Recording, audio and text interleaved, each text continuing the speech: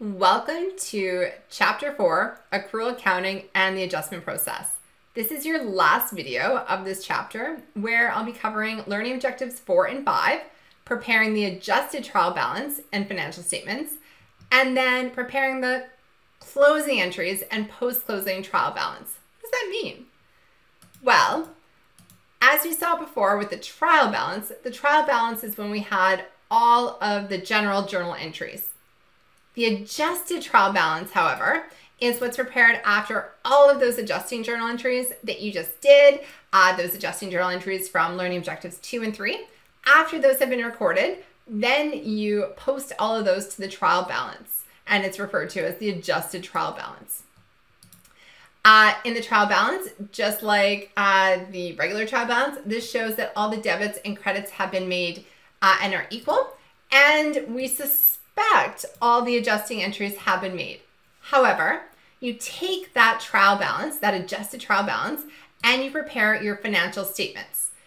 And it's only after you prepared your income statement, changes in equity statement, your balance sheet, that you can kind of say, okay, do these financial statements, to the best of my knowledge, have I captured all of these adjusting journal entries?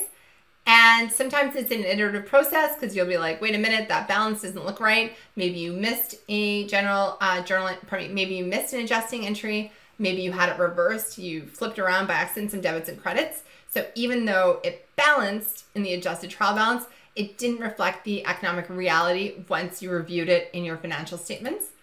That's okay. Once you finalize this, then you have your financial statements, then you send them out to your users, and you are happy. So again, financial statements are prepared in the same following order that we saw in one of the first chapters worth of videos. First, we do our income statement, our revenues, and our expense accounts. Then our statement of changes in equity, where we look at our net income, then our dividends, and where we go from really our opening retained earnings plus our net income or minus our net loss, minus our dividends, and that gives us our ending retained earnings. Then we add it to what our common shares are looking like, our preferred shares if we have any, and that reflects our statement of changes in equity. Our statement of changes of equity roll up into our balance sheet or our statement of financial position, as well as our ending asset balance and our ending liability balance. And sometime later, we will look at the other statement, which doesn't need to go in sequential order from this, but typically is done like after all this, which is our statement of cash flow. All right, so these are our financial statements. These go out to our users. They tell our banks, hey, what's the financial health of this organization? They send out to our investors, where our investors are like, hey, how's my investment doing? And then the accountant's work is not over, because after the financial statements go out, we need to make one last set of entries, and they're called closing entries. As the statement of income is really for the period, all of the revenues, expenses, and dividend accounts are considered to be temporary accounts. It's for the period. This is the balance.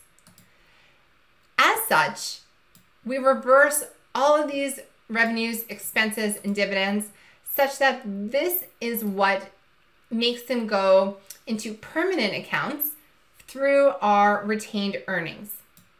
So it really is the manual articulation of taking our income statement, putting it through our statement of changes of equity, and capturing that statement of changes of equity in our balance sheet.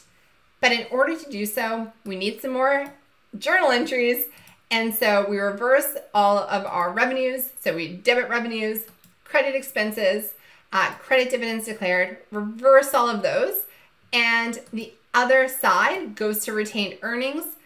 Then we produce a zero balance in the temporary accounts, those revenues, expenses, and dividends, and they're ready for next period's activity. They are articulated and are holding the balance through retained earnings, and they're available to be booked fresh entries into next period. So a summary of this is as follows. We have our temporary accounts, which is our for the period financial statements, our statement of income, otherwise known as our income statement, that houses our revenues and our expenses. Then we also think of our statement of changes of equity with our dividends declared. Regularly, our revenue is a credit balance and our expenses and dividends are a debit.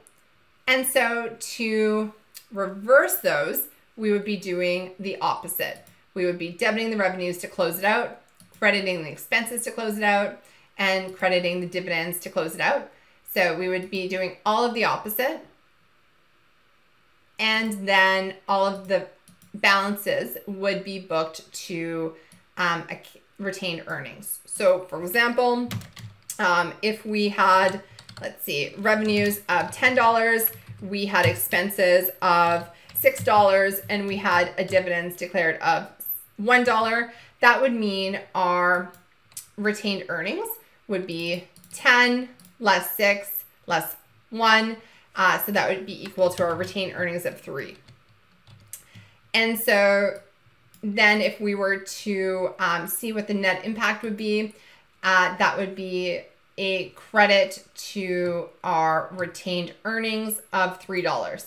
And that's because we would debit this for 10, we would credit this for 6, we would credit this for 1, and therefore need to debit to close out our temporary accounts, credit our retained earnings to close this out by $3. And so that credit to retained earnings would be how we articulate through that net income less dividends from our temporary accounts and articulate through to retained earnings, which is typically in a credit balance. So we're showing, hey, cool, you retained earnings, you retained income less dividends in the company of $3, and this is where it would be housed. Your assets and liabilities already went up and down through our general journal entries and our adjusting journal entries, and this is how we articulate and reflect a running total of how is our company doing. So to summarize, first, we close each revenue account. We debit that revenue account for the ending balance. And then we debit the income, we credit the expense. They're saying income summary account. Really, we would just do this you can do it in 2 steps, but you'll notice your income summary account ends up just going to your retained earnings. So we have to zero out our expenses by giving it a credit.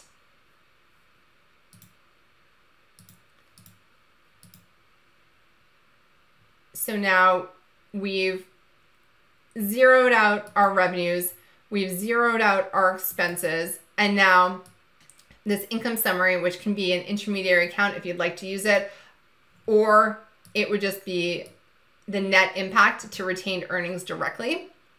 And then same thing, when you close out dividends declared, you credit, you offset your original debit balance, and you would debit or reduce your retained earnings for the fact that the dividends were declared and we're closing it out. So again, there's no actual income summary account on your financial statements. It's used as an intermediary account to kind of flow through the transactions, or like if you're me, I like to just debit and credit it directly to retained earnings because that's where it's going anyways. If you like some pictures, here we go. Our revenues and our expenses can be used through the income summary, or we can go directly to retained earnings. If it's normally if it's in a credit balance, to zero it out, we debit it. If it's normally a debit balance, to zero it out, we credit it and do the opposite to retained earnings. Dividends declared are typically in a debit balance. To zero it out, we would credit it, and then the debit would go to retained earnings. If we have positive, so if we have 10 in revenues, 6 in expenses, and 1 in dividends, we have a net income after dividends of 3. That would mean we would be crediting retained earnings for $3 here after closing out all of our accounts here. and say, hey, cool. Last year, after all that income we earned, minus what we dividended out to our users, we are left with $3. And that'll flow through and be captured in our shareholders' equity. Therefore, our for the period balances are captured as at the end of the year or the end of the period in our balance sheet account, where we have our trusty-dusty assets equal liabilities plus shareholders' equity. All right, so friendly reminder that your post-closing trial balance would only have all of your permanent accounts, and that would be after everything is closed. You wouldn't have any temporary accounts. You wouldn't have any revenues or expenses on your post-closing trial balance. Truthfully, we might inspect this a little bit, make sure our debits equal our credits, but this is the post-closing trial balance, just kind of lets you know, okay, cool, we've closed out that accounting period and we're ready to roll it forward and open up the next one. All right, one more question, wrap it up. Which of the following is the correct sequencing of selected steps in the accounting cycle?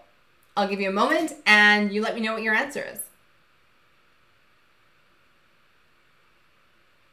All right, if you said answer D, first we prepare our general journal entries. Then we prepare our adjusting journal entries. And lastly, we have our closing journal entries. If you said D, you are absolutely correct. So now you have seen the full gamut of our accounting cycle. Really, this is the foundation of accounting. Majority of accounting is going to be accrual accounting. And it's the cycle. Yes, our journal entries sometimes in more advanced courses get much more difficult. And yes, our adjusting journal entries could get more difficult, but we still have to do all of these. We need to figure out, is this a transaction? And if so, journalize it. And after we've journalized it, we need to have our adjusting journal entries at the end of the period.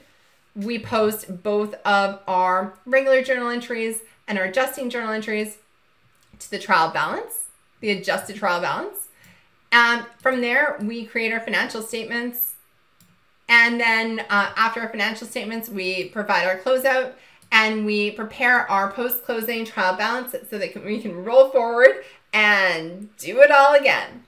People, you are fabulous. I promise you, it is repeated exposure to same or similar materials as I discussed in the intro video, which if you haven't had a chance to listen to, I do recommend, especially when preparing for your next mini test. Mini test number 2 is based on this. It is the accounting cycle. So take a peek at your peers, your students' tips and tricks on how they prepared for mini test number 1. And thank you so much for your hard work. I will see you in next week's videos. Take care.